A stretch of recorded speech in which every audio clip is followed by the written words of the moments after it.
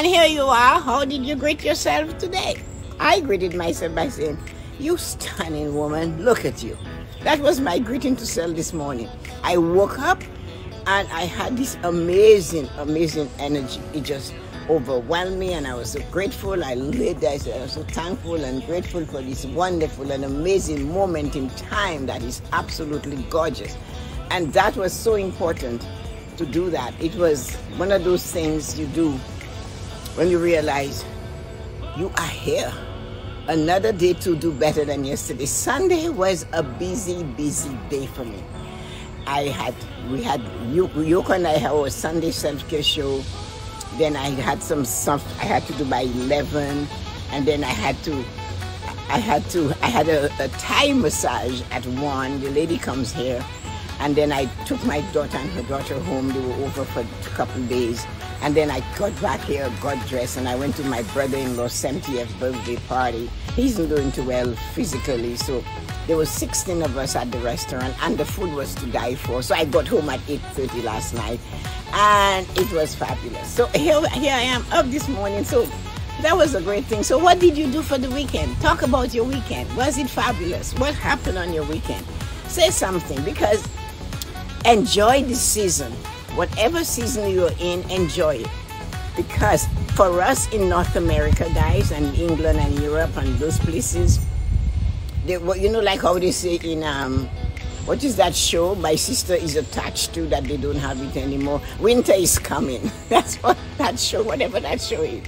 So winter is coming. For us, it's another few months, 3-4 months, and these roses that you're seeing, all of this beautiful garden is going to be brown and dormant. Everybody goes to sleep.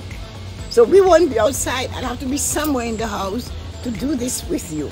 So what I want you to do, wherever you are right now, enjoy the moment, because those moments are fleeting. Today is already the 28th of June. July, August, September, the leaves start to turn. October, November, it's done.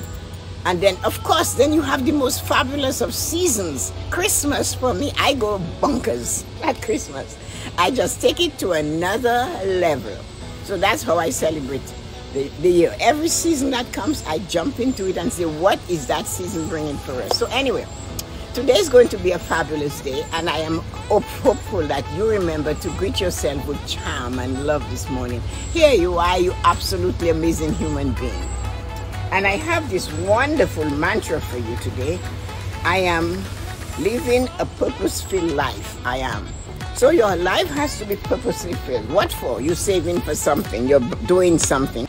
And I am living a purposeful life. I am. Don't forget to lock it in. Anything you're doing, do not forget to lock it in. I am living a purposeful life. I am. Lock it in. Put it here and put it there, and lock in that wonderful, amazing life. Make it your life, because it's your life. And I know sometimes we're stuck in a situation that we don't like, we don't want to be in. But you know what? That is no reason not to still look for the one you want. That is one of the things you must remember. You might be looking at and standing in a not too present moment. But one thing you must remember is that I am living a purposeful life. I am. Claim it. It's your life. Claim that life. Claim that wonderful life. You're living a great life. Something is wrong. Something is not going well. Like, something is hurting. You're in pain. But still raise your energy level. It's like you're standing on your tippity toes and you're saying, I can get it. Yes, I can. I can reach for it. That life I want is just above my fingers. If I go up on my toes a little bit more, I can get it. Yes, I can. Yes, I am. So you have to remember that. I am living a purposeful life. I am. You have a reason for being there. And I know every one of you know why you are here. There is nothing, absolutely nothing, that is going to stop you from reaching for that life. It doesn't matter what is happening around you, you can still reach. It's inside of you. Wake up your heart. One of the tricks for reaching your purposeful life, oh my God, look at this absolutely amazing big bird. You put your hands on your chest and you say, come on, Give me that life. You stir your heart. Bring your heart into action. Tell it to move up, come up. Give me that life that I desire. I am living a purposeful life. I am. Because you have a life of purpose. Without a life of purpose, you're not going to win that race. I know I am. That's what you have to believe in. It doesn't matter what the world thinks of you. It doesn't matter what's going on. There's some things we cannot change. And when we are faced with something, like when I said to you guys, my brother-in-law is suffering with cancer, my husband's brother. And I cannot change that. I cannot make Donnie feel better. But yesterday was his 70th birthday, and there were 16 of us at a restaurant. And we know his voice is different, and he's not throat cancer, but somehow his voice is different. And we were talking to him and laughing with him. And it was a moment in time. It was that happy moment. He will never forget it, no matter what happens to Donnie. He will never forget yesterday. So it was a busy day, but Monday said, are you coming? I said, of course I'm coming. I must go. So we went and we had a beautiful, beautiful time. 2.5 hours later, because that's how long and we were on a patio with the 16 of us, his daughters, his grandchildren. And yet, everybody is living a life. We faced that moment, and when and he asked me, what did Brian do? I said, Brian just realized what it was and said, grant me the serenity to accept what I cannot change and the courage to change the things I can. And that's what I was talking to his wife. We're very close. And I said to her, Johan, just go and just accept what you cannot change. Once you accept the things you cannot change, and then you change the things you can, what can you change? Your behavior, how you feel, and say, no, go back to the memory of that person. I remember Donnie being here, and he was such a fun guy to be around. And he still is. He reminded us of those things. He said, did you remember when we had fireworks in the backyards for the kids because they were so young? Remember the Blue Jays winning the World Cup and we were running all over the place? It was Thanksgiving. So these are the things you have to do. Accept the things you cannot change and leave them alone. And then know I can change where I am. I can change the pain I'm feeling now. I can change that. I can reach for the top. I have this goal over there. It's right there. My goal is right there. I need it. And I am living a purposeful life. Yes, I am. And when you do that, the pain is there. You're not ignoring it, but you're telling it it's okay. You have your day. I need to have my day. I need to be able to do my dance. So tell the pain, fine, I acknowledge you, but I cannot fix you. I acknowledge the discomfort for my brother-in-law, but I couldn't fix him. But I could make him smile in the moment by talking about the silly things we did. And that is what it is. So I am living a purposeful life. Yes, I am. I am here this morning because I don't care. Somebody said to me, well, you don't get many followers in the morning. You should look when you... I'm not doing it for followers. I'm doing it because I have something inside of me I feel I must hand out. I have a mission in me that I said, I went through this journey. I know what it is to lose a loved one. I know what it is to live a purposeful life. I know what it is to step into the moment and do what I have to do. So I have to tell you, live a purposeful life. Do the thing that you make sure you have to do. Hi, Pavli. So make sure that all of the things you do is yours. It's a purposeful life, a life of purpose, a life of joy. And what you cannot change, you say, okay, c'est comme ça. That's how it is. And you leave it alone. But that, can you imagine that wasn't your morning blessing? I get fired up about living a purposeful life, and I tell you, it's not your morning blessing. No, it's not. Your morning blessing is how to download. I had questions because we spoke about it on the live yesterday. They asked for my morning routine. And I was telling them one of the things I do at the end of the day at night before I fall asleep, I download into a notebook. Downloading is like when you download from your phone to your laptop or to your desktop. You take it from where it's too much and you put it somewhere else. Analogy for you. So we are downloading what we're experiencing all day long, and we're putting it on a piece of paper in a book, and we're saying, stay there. If you go to bed with all those crazy thoughts going through your head, you are not going to win. it's not going to work for you. You won't sleep. You'll be tossing and saying what you should have done, what you should have managed. Oh, I really wish I hadn't done that. No, you won't fall asleep with those thoughts. Take them out. Downloading means you get a book, an exercise book. I don't care what it is. It could be a book, you have something else in it. The point is, I want you to take it from your mind, your body, your soul, your spirit, whatever it is lagging on, whatever it is resting on, and take it and say, come here. I'm going to put you over here because I need to go to sleep. It's like giving children a time out. You say to them, you say to that downloading, all these things going through your mind and yet you want to find a path to go to sleep. All you want to do is sleep. And everything that happened to you throughout the day now is following you around. And you're lying in bed and you're tossing and you're turning. No, get up, get that notebook and put it in there. Write everything you're feeling and put it in there. That's what you do with it. Put it down in that notebook. And you say to it, here you are. I want you to do this. This is sleep time. So empty your mind. Take it from your phone and put it on your laptop. Take it from your phone and put it on your desktop. It's overloading your phone. So it is overloading you. Downloading is saying, okay, I didn't do whatever is, you just write it. Write it, whether it's scribbling, whether it's a one long line, whether it's a bunch of little things going up and down. I don't care. It does not have to be legible. The thought has to be the pressing of the pen on the paper. And once you refresh that downloading is a gift. Downloading is a gift that keeps giving. The more you download at night before you go to bed, I take it so seriously that I sit in a chair. I don't even do it while I'm in my bed because I don't even want it in my bed. I don't want that energy in where I'm going to sleep. I take it and I sit in a chair and I download. I put it there. What I did well and what I didn't do so well, I leave them there. What I can fix and what I cannot fix. What I can fix tomorrow, well, I'll deal with it today because it's another day to try to fix it again.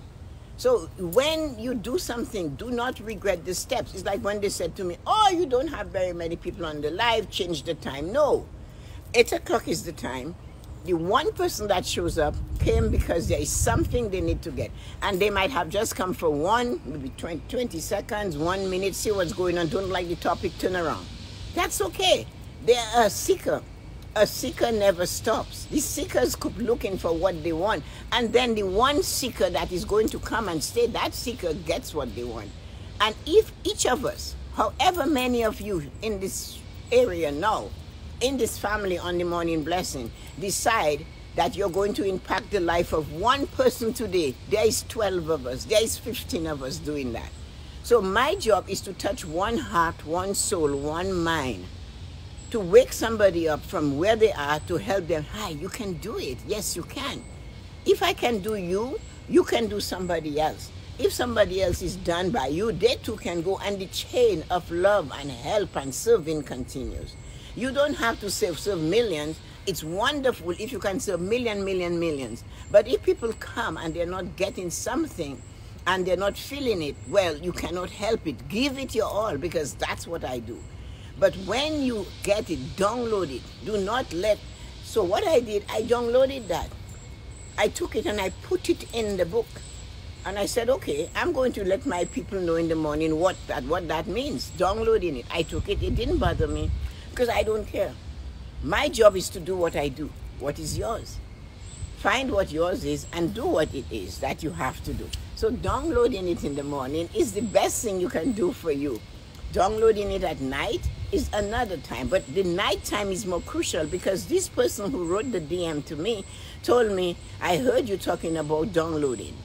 What is downloading? Downloading is at the end of the day, sitting down and recalibrating all the things you did and you didn't do so well. What you can fix and what you cannot fix. What you can help and what you cannot help. That is downloading. That is how you download. You take it from your mind, you put it there, and then you go to sleep. And you will sleep. Because she said she couldn't sleep. She can't sleep at night. She's having a hard time sleeping. And she thought downloading a little bit more would help her. I said, well, that's what you do. You write it out, you put it in a book, you leave it there, and you go to bed to sleep. And watch your words. Don't say, I'm going to bed. You can go to bed and sit there all night tossing and turning, or you can say, I'm going to sleep. Message to subconscious mind, come with me because we are going to sleep. We need to rest. When I was much, much younger, but no, my subconscious mind knows I don't joke around with it. I would say, listen, I need to sleep. And if I need to sleep, you better shut up because I want to sleep. I have to sleep. And that's what you have to do. So one of the things you have to do is take a little time in your life at night and say, you know what, I'm done with this. I need to put you over here. I need to rest you over there. I need to put you over there to sit quietly and wait. And that's what downloading is. Downloading is moving it from where you have it and bringing it to where you want it to be and living it there. It's part of what you're pushing.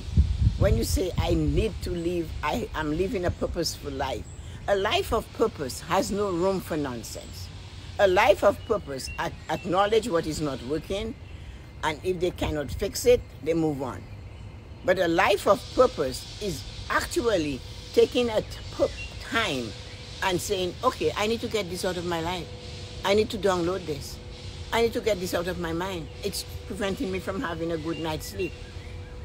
And then the routine of doing that actually is purposeful. Every time you turn around and you do something that helps you live a better life is a more purposeful life. And that is what you have to do. This is what we must do. Live a life like this. Live a life and say, yes, I am doing what I love to do. And don't be shy about it. When you are doing things, taking steps to live a purposeful life like downloading, at night, empty the computer, empty the phone, put it somewhere else. That is living a purposeful life because your intention now is to sleep. If you do not have the intention to sleep, you will not sleep. And the things you cannot change in that writing, in that book that you're writing, acknowledge it. It's okay, but I cannot fix it. I am not able to change it. It is okay, but on my own, I cannot do a thing about it. So downloading that spiritual part of you that is nagging you and keeping you from being the wonderful you, that is what is important. So to live a purposeful life, you must have a routine that is anchored in belief that it will work. So this purposeful life that you want to live, you have a purpose. Why are you here? You know that. Why? We ask that question, why? Then we ask, what should we do? So when you find out what I can do right now is download before I go to sleep. Take actions. Make your room cooler. It doesn't have to be 50, 100 degrees hot. Take it down. Open the window. Pull back the drapes. Do something to stimulate and make the energy flow for you. And then go to sleep. And if you happen to wake up, then wake up. But that is what it is. Do not lie in bed saying, no, you cannot fix it doing it. Take it, put it on paper, talk to it and say, here you go. I need to sleep. So you are there tomorrow. If you come up when I'm uploading information, then I will take you on.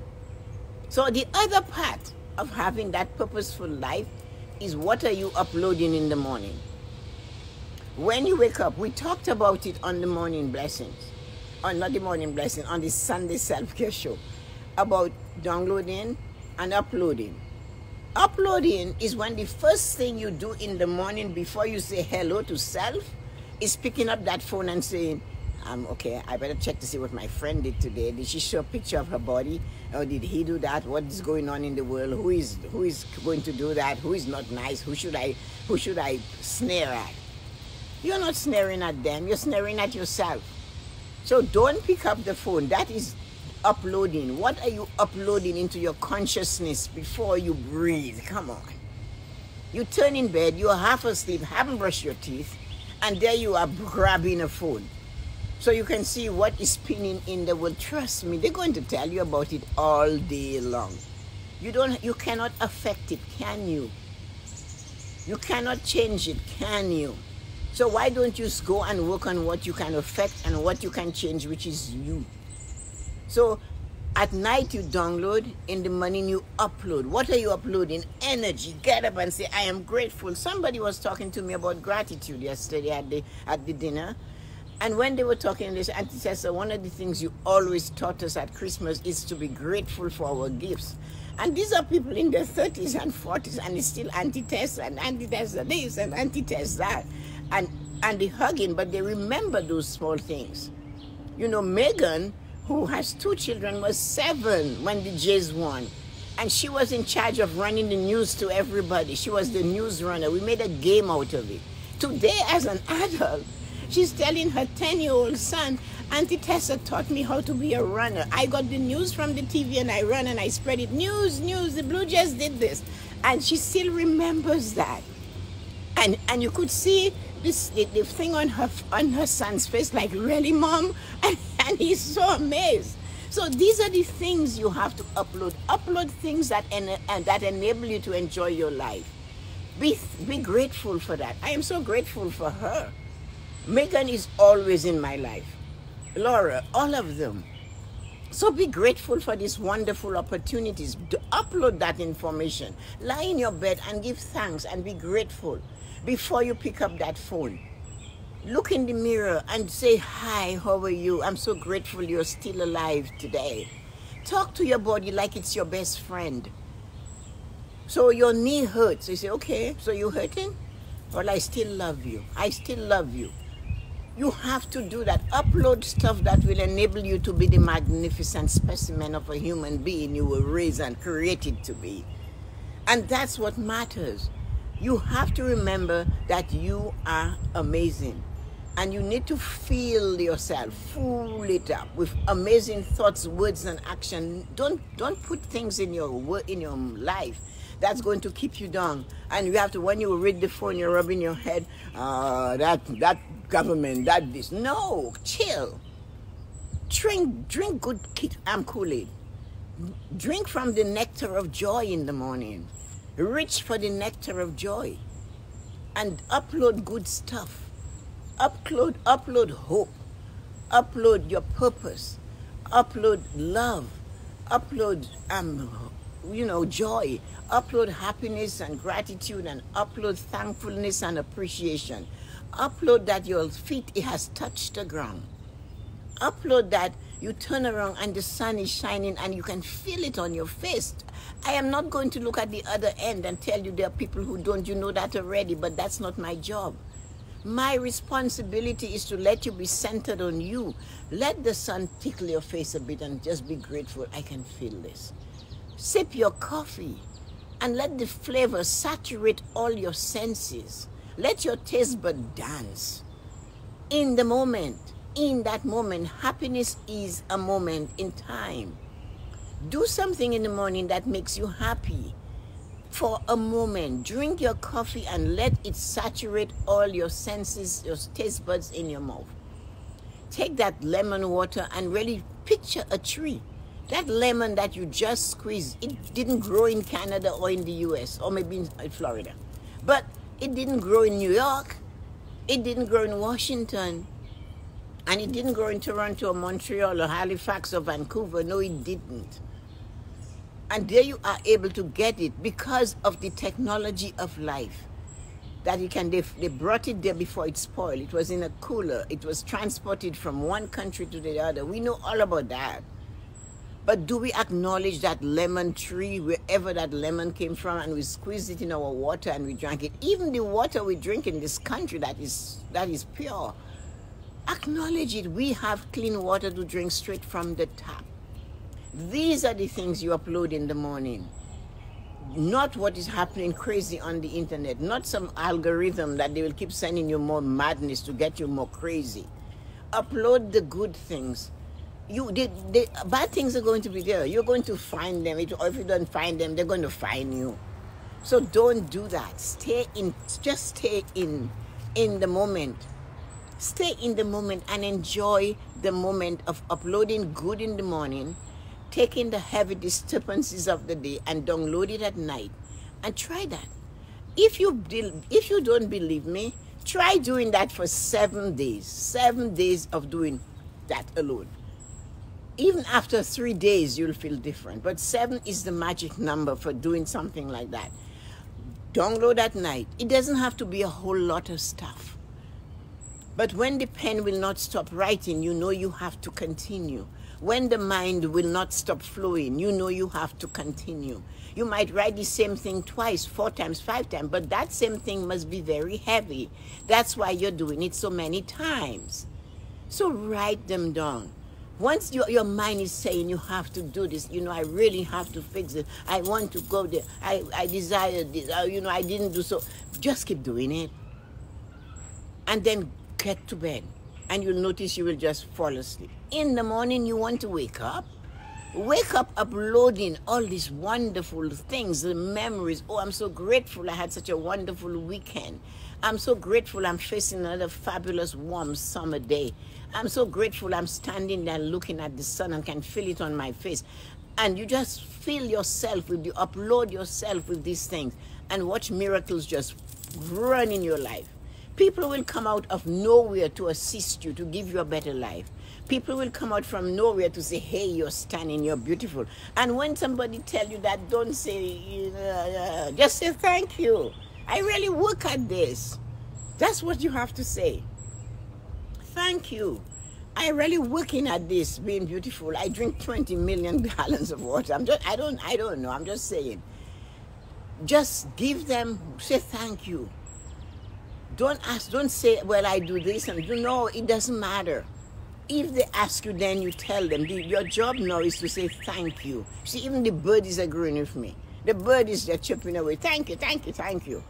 So that's what you have to do. Life like that is wonderful.